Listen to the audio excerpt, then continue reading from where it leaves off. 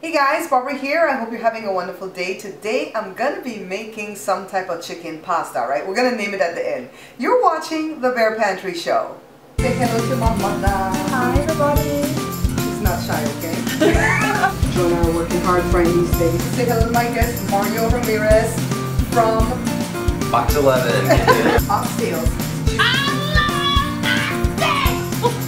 Oh, that's fun.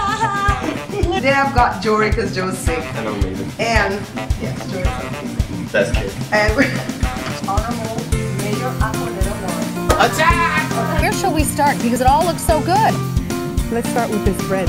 You're watching the Bear Pantry Show with my sister. First thing you want to do is bring a big pot of water to boil. Now after it starts boiling, just go ahead and hit it with some salt. And then you're going to go ahead and add your pasta. I have a little bit of fettuccine left here, so this is what I'm going to use today, alright? So let me just go ahead and ease it down on into the pot. Now look at the slow descent. Yes, I did that for you guys. I wanted to do this effect with slow-mo, alright? Now the next thing I want to do is take care of the chicken. It's boneless, skinless chicken breast, and of course because I'm Belizean, I'm going to wash it with vinegar or lime or lemon. So now I'm just going to go ahead and rough chop some spinach that I've washed like 4 times because I didn't get it from Costco. Every time I get it from the other stores, you kind of have to wash. It's really muddy and stuff like that. Now the pasta is ready, so I'm just going to go ahead and rinse. And while we're at it, let's go ahead and wash the chicken. Now let me take this over to the counter. And what I'm going to do is use some clean kitchen shears to just go ahead and cut this chicken breast up into bite-sized pieces. Now the reason for doing bite-sized pieces is twofold. One, it's going to make it easier to serve, get it on the fork and stuff like that. And two, you want the chicken to be able to cook through very quickly, alright? So that's why you cut it up small pieces like this. Now let me go ahead and get this last little batch right here and then hit it with some salt, some black pepper. This is going to be very simple, and I'm going to use ricotta, alright, because I'm Belizean. I don't want my chicken to look white. I like my chicken to be brown. You don't have to put this at all, or you could put paprika if you don't have ricotta to use, alright? So now let me go ahead and get this all rubbed in, and then now it's over to the stove. Look at my beautiful pan. Hey, you like my dress? Joe made my dress. Well, actually it's a top and a skirt, but Joe made this for me. I designed it, cut it, assembled it, and we followed the young lady Comic Cat Creations. Hey, shout out to Monica. So now let me go ahead and put my chicken in when the olive oil gets hot. And then, oh, by the way, it's only like a couple tablespoons of olive oil, right? It's not a whole lot. And give this a stir. We want the chicken to become brown all the way through, all the pieces. And we're gonna put milk, Parmesan cheese, cheddar, Monterey Jack, the spinach, some diced up onions, the pasta of course, and look, hey, I found some peppers, red, orange, and yellow, because I think this makes everything pretty when you're doing this type of white type dish, alright? I mean white in color. So now let me go ahead and add my diced up onions. The reason I didn't saute the onions before I put the chicken in is because they're going to cook when we're cooking the dish with the milk. I just wanted to get a little bit brown in color. So let me go ahead and add my peppers, red, yellow, and orange. I don't like green bell peppers. I just like these colored ones because they don't give me indigestion.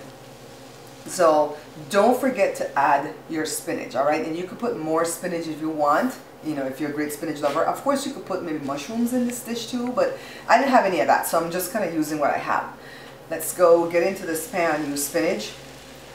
Just give this a stir, because now what we're going to do is add the milk. Now when it comes to the milk, it's 2 cups. You can do 2 cups of regular whole milk like I did. You can do heavy cream for 1 cup and regular milk for 1 cup. You could do coconut milk.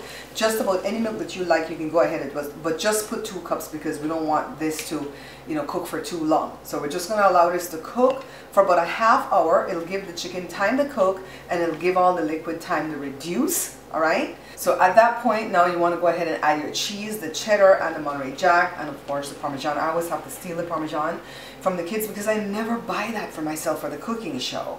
So just let me go ahead and get this worked in.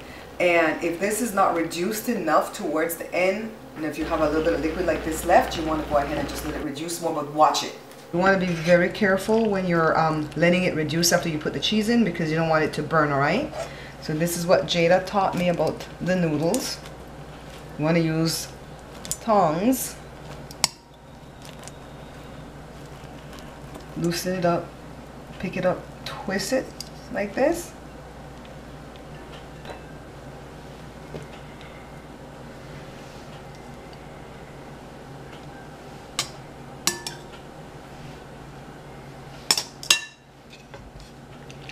Let me get a different spoon.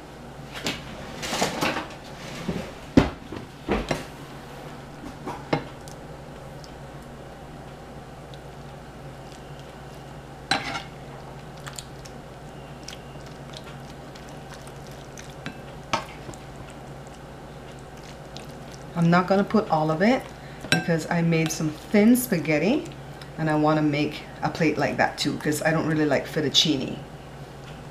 So let me get some of this broth.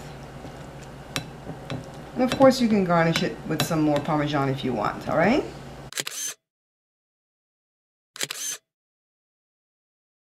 You like my pictures? Let me go ahead and taste. I'm going to taste the one with the thin spaghetti because I don't really like the fatness. I don't like the fatness of regular spaghetti. I don't like the fatness of fettuccine. I mean, what's wrong with me? Noodles are good, right? Let me get our chicken first. One piece of chicken.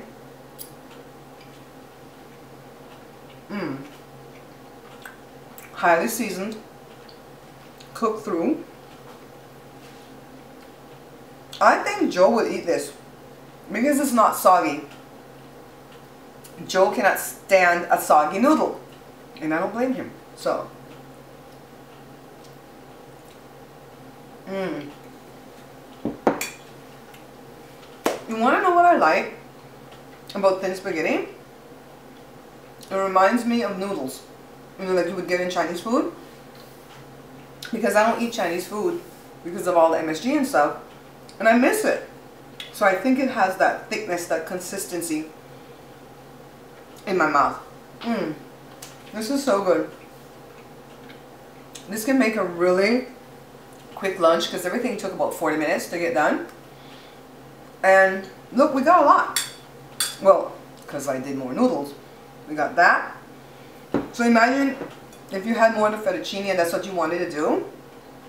Just put double the amount and put all the chicken on it, and then you have a big bowl like this, alright?